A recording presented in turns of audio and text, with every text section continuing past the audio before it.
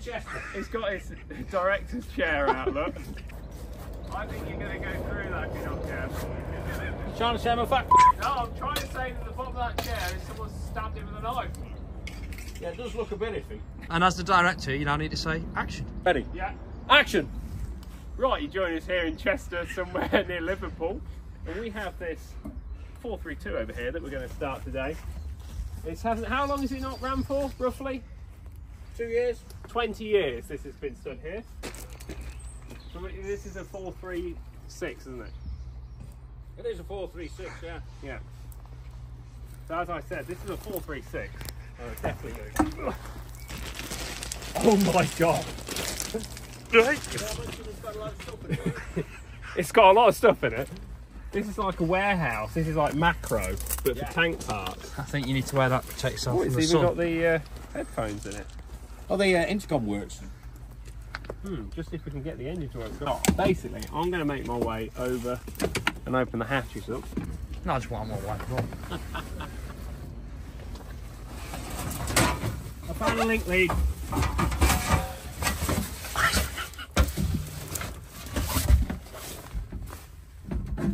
Kelly's here, yeah. Right, let's start with the injector pump. Okay. And just, I mean, that's the main thing I'm concerned about. We'll get that freed up before we try and do anything. So Seb, will you pass me the, yeah. Right, well, it's not looking awful. Trapped up, and can you see the pumps all moving?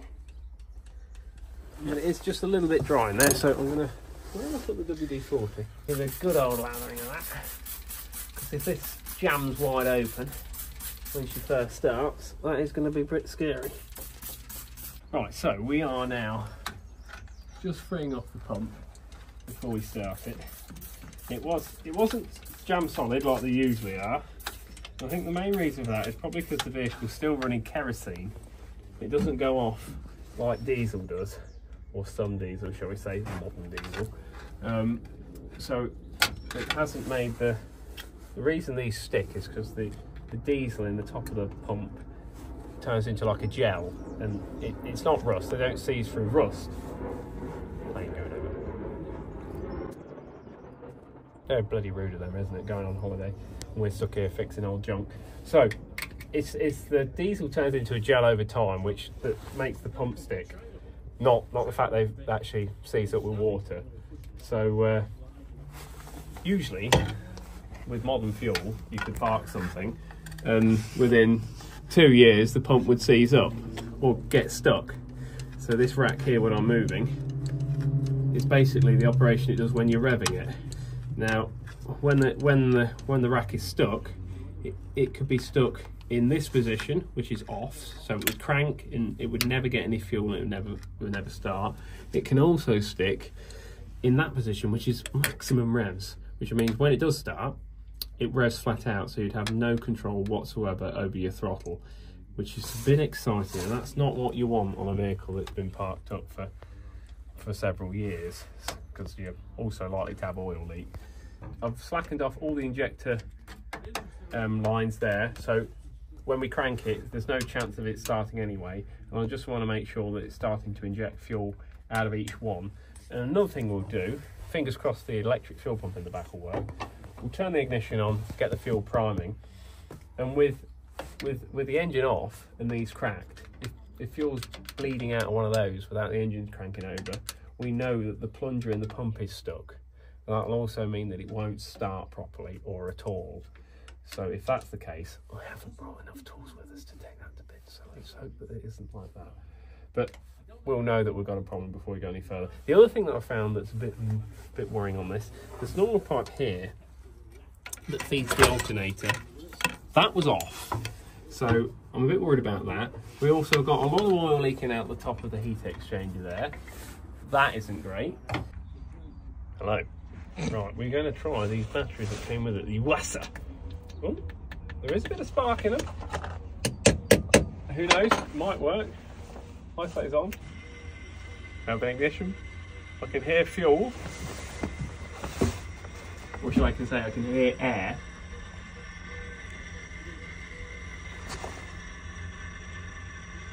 I can't see any fuel leaking out the tops of them, which is good. So I'm going to give it a crank now. Make sure that we are out of gear. We're not. Okay. Well, I'll be looking at that. What we want to see here is when it cranks, these come up here. That means the governor's trying to tell it it needs fuel to start. And then hopefully it'll start injecting out of each one of them. You ready?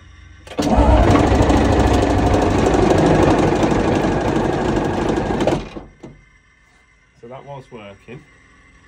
But okay, you see that's there, that's on full revs. So if it did start, you see it's now backing off as the governor loses pressure. That's a good sign. So that means that it is going back to idle. Down there, look. Oh yes. So that isn't a good start. That means we aren't going to be able to run this for very long.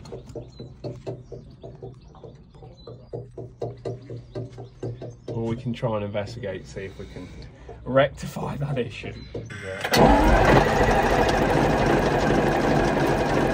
Oh yes. Oh dear. That's a lot of oil. Right, we need to rectify that somehow. Oh my god.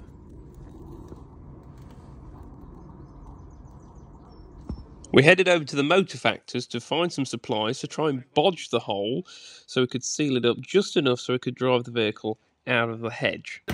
No, I'll never look at it. Actually, no, I probably will. The account all moan. Right, we have an inner tube, Jubilee clips, tiger seal, hot glue gun, an inverter and a jump pack. And we're going to attempt to cure this heat exchanger leak with whatever we've got here. All because of that. All because of some idiot stole this and the rain's got in and it's rotted it out. So whoever you are, we will find you and kick you to death. There's a pair of scissors in there. Is there? Yeah. Not to worry. Oh. I think it might be working. Yeah, it is hotting up. Right. Try and clean the area. Use an adequate amount of brake clean.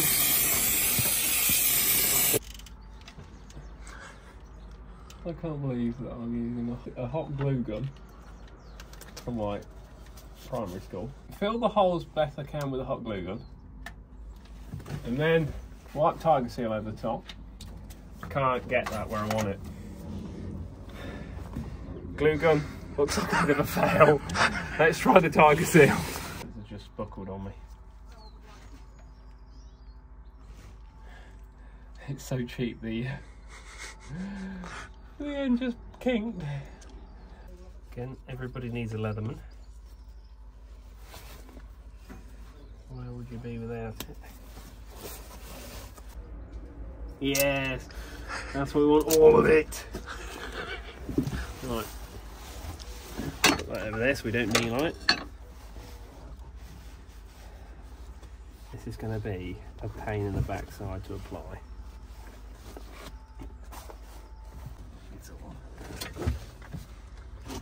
And what people won't appreciate is everything we kneel on kills you.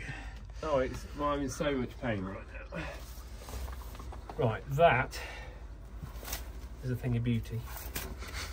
Now, pass me the phone. I'll show the general public what we have done. Here we go. Oh, yes. So I'm now going to put a Jubilee clip down this side and a Jubilee clip down that side because there's that stupid union in the middle, and hopefully that'll just keep it down enough and the tiger seal can do its magic.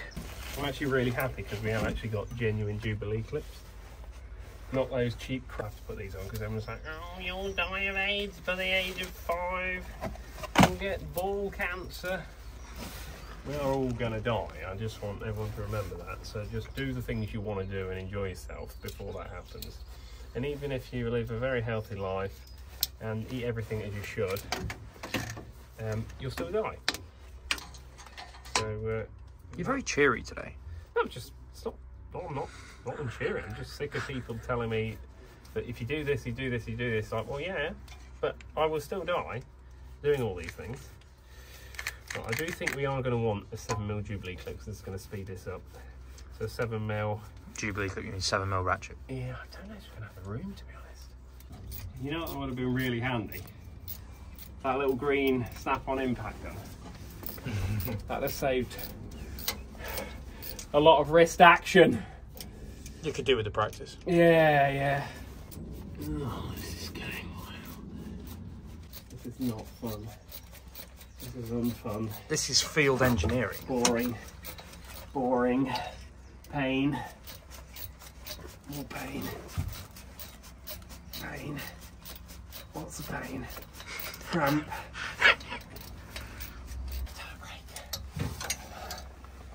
My wrist feels like it's about to overheat and fall off. But we're making great progress. Have a look at this.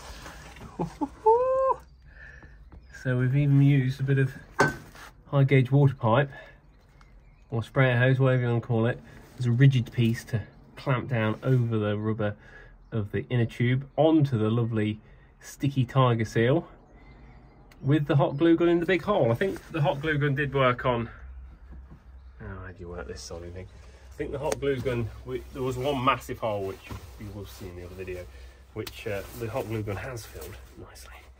Yes. Let's nip that up. If this actually works, this will be one of my favourite bodges of all time. Is it like an Ian grade level? Oh, this is sub Ian. This is something that Ian would look at and write down. He'd go, that was a bloody brilliant idea. That was a bad Ian thing. I can't think of it now. I need him to ring me so I can remember how to speak Scottish. Or the Scottish accent. To get in the mood. Yeah, you have to hear him say a couple of words before you can get into the Scottish accent fully. So we'll clean the offending areas so then we can see if we have any more leaks.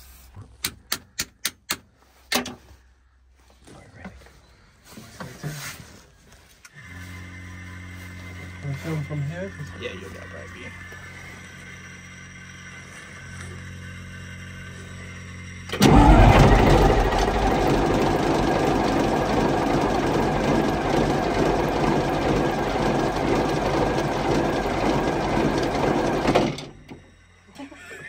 I don't want to say anything, but it isn't leaking.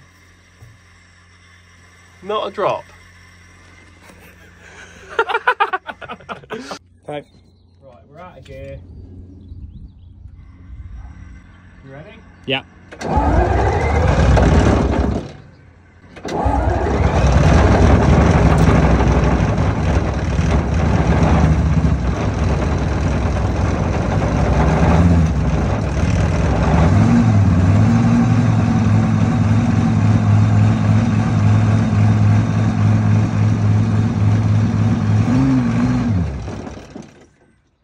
Okay for a first test. Okay, take two. Help the start solenoid. Here we go. Please do not run away.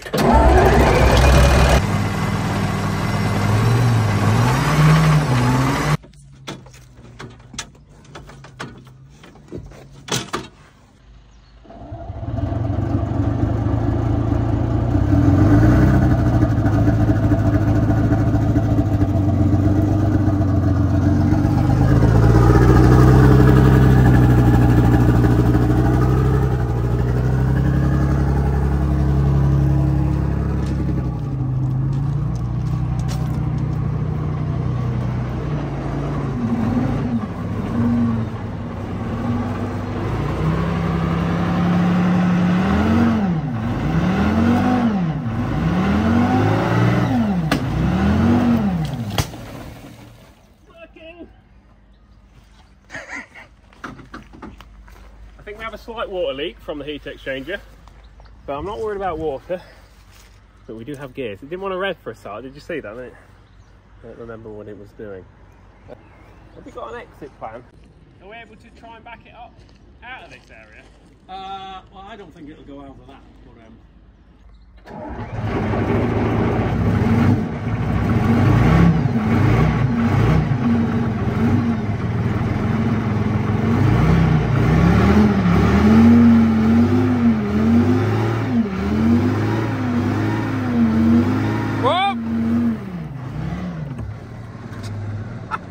This is great.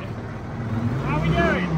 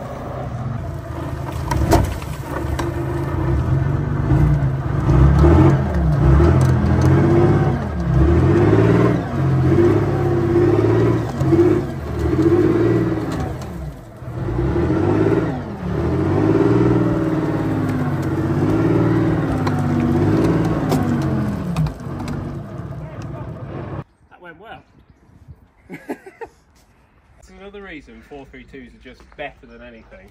What else could be stood for that long and then you just get it going and it's in this condition? It literally pulled out of the hedge, drove over a massive mound like it was nothing, and it's absolutely fine. Look at it, it's actually in real good condition. To be fair to it, she's gone through some mud last time we played with it.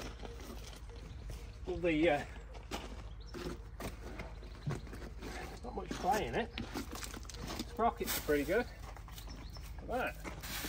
We've got collecting waste as it goes round. It just looks to me a little low this side. It might not be. Quite often you can have a torsion bar break when they've been stood. But it looks probably okay. Probably okay. A bit of a tree in it still. The hole where it came from. Need to get the old David Brown going next. Oops. So I definitely didn't just open the door without thinking about all the stuff that's fell to the back door. And we've broke his favourite. That box has been in his family for the last 250 years. granddad's. Passed down through generations. Smashed by some stupid radio. And an alternator. I was only trying to find me yet. At least it's the ruby survived. That's the most important bit. I'll put that in there so we don't get smashed.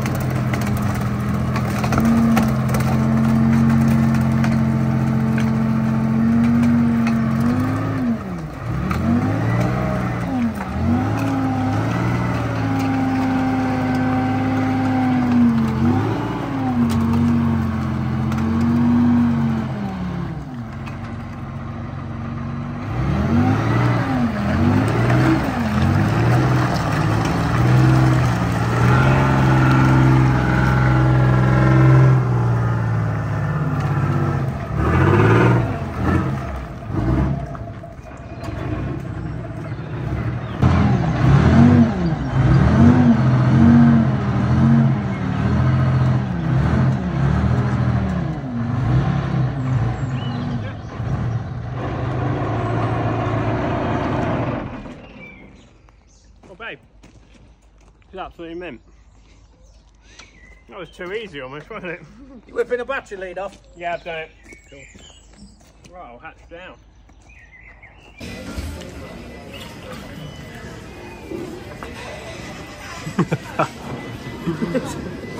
So we are now here in Liverpool and we've got got Birkenau over there to the right. Sorry, you've got where? Oh, sorry, not Birkenau, is it? No, that's Birkenhead. Birkenhead. Yeah, let's ignore that one. Let it now. We've also got forestry scrap, which is what I'm interested in. And look at the size of these massive chains. Look there. You can tell it's nowhere near us because if they were, the local transit van community would have had them away.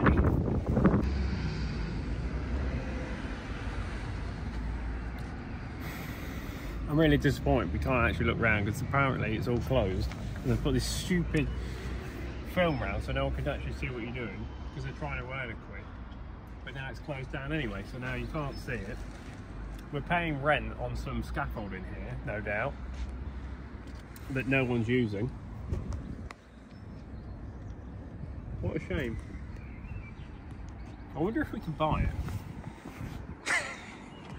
You can actually see, if you look through this crack inside where they've cut this one in half. Yeah, that's not going to film. Not? No. There's someone rounding up the birds with a drone. Look at him go, what a bloke.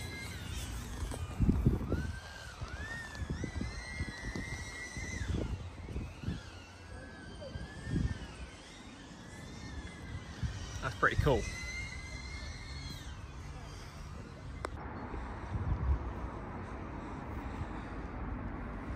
This is like an 1852's version of Ocean Gate, probably without the controller. Made out of wood, because that's going to be safe. How could that work? It'd be like a blooming beer barrel, wouldn't it? Maybe it is just full of beer or cider. What does it say there? I can't read. Put it so everyone can read it. And then they can put it in text, and then I can read the comments and see what it actually says. Makes sense, doesn't it? It's so easy. What's that? A rudder? It almost looks so fake it couldn't be real, doesn't it? But wouldn't some... I reckon if I get me Leatherman, I could probably pull one of these little corks out. Well, it ain't going to sink, is it? Yeah, it's got anything in it. Got some diabolical welding here, look at this.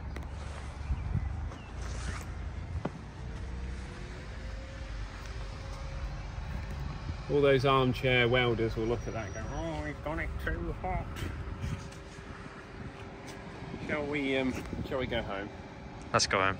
Thank you all for watching, and we will see you again in another video.